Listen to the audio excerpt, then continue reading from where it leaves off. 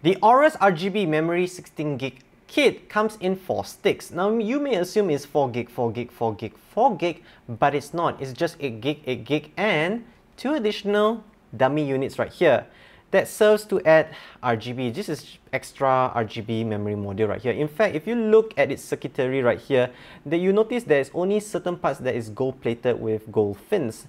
The reason is it's just to power and control the lighting effects through the software compared to an actual memory module right here. You can see entire part right here is gold plated both sides.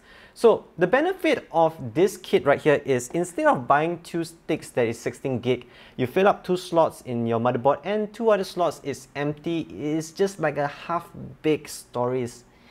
It looks cheap, and if you want to fill up all the slots, you have to go 8GB, 8GB, 8GB, 8GB, 32 gigs, and it's going to be costly that way. So by using the Aorus method, you can stay at 16GB and you pay a little bit more to fill up the slots to look sexy on your motherboard. Now looking at the physical appearance of the RAM, it's housed in the aluminium housing right here that is thick metal. It has some weight to it with a brushed metal finish with the Aorus logo right here. The brightness of this RAM is good, even though it's not much brighter than the other competitors in the market. On the bright side, no pun intended right there, Aorus RAM has the highest saturation color compared to most RAM in the market that looks a little bit undersaturated and overly whitish tone.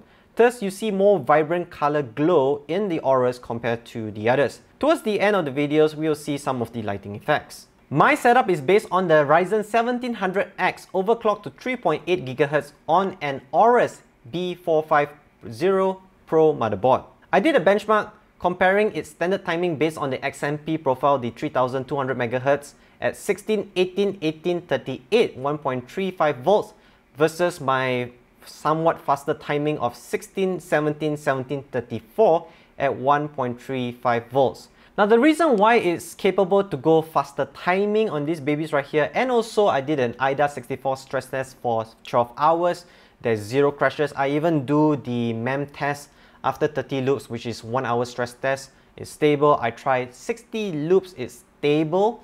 The reason behind this is it uses Samsung B-die modules. So it's known to be very stable in the market for overclocking and doing faster timing. In fact, this review is not complete because I'm using a B motherboard. That's what I have currently. It limits me to 3200 MHz. Now my friends with Z motherboards and other reviews online managed to push this RAM up to 3400 MHz easily, of course with a bit slower timing. For i7 and i9 with 3400 MHz, go for it because that would help you for rendering and doing a lot of those computational work. Now to use these memory modules right here to get its full RGB glory, you do need the latest RGB Fusion software to control the lighting effects. Static, pulse,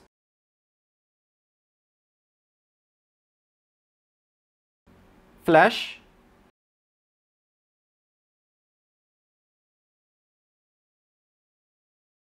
double flash,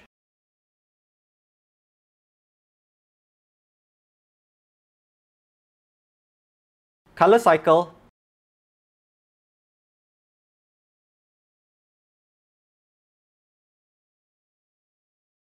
wave, color strobe,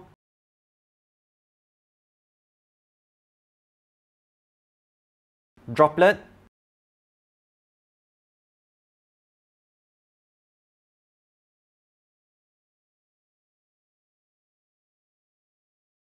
color droplet,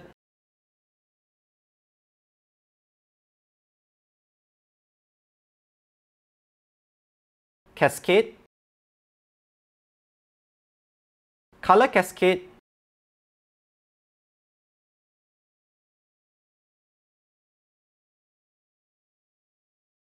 you guys have to give credit to Aorus for stepping into the RAM space, which is overly saturated with RGB and various of brand coming at different price point, from up, down, left, right, center, with all the funny RGB lighting effects. Aorus got it right because number one, they go to the best manufacturer and straight away say, hey, We want good quality stuff, Samsung modules, Samsung B dies. We want something that can be overclockable to 3400 MHz if you have the right motherboard. We want something that can go low timing and stable. I know best because I play with my friends like Red Camera, Blackmagic Camera, ProRes 422, DNX HR or DNX HD. And we need faster timing to get that little juice to render or transcode faster. It's just that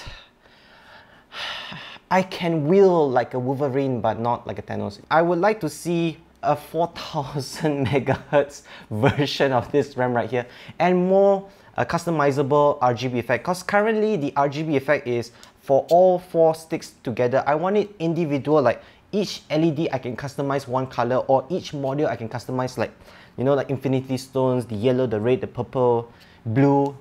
That would be great. So congratulations to Aorus right here.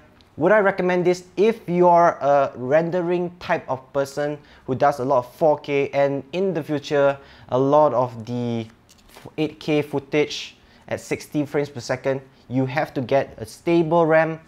Give Aorus a shot. Now you can get Aorus motherboard, Aorus RAM, Aorus NVMe, Aorus graphic card. Hopefully Aorus cooler, everything Aorus, and hey, it's a reliable brand. You know what's reliable? Subscribing to Kelvin Pixels for more contents like this. Remember, like and subscribe and help share this video on social media. Comment below what other Aorus products you would like me to review so I can contact the principal that he can lend me stuff for review. And I'll see you guys in the next episode. I have to put this back into my system or I cannot render out videos. Which 3 videos including this one as well. So, bye.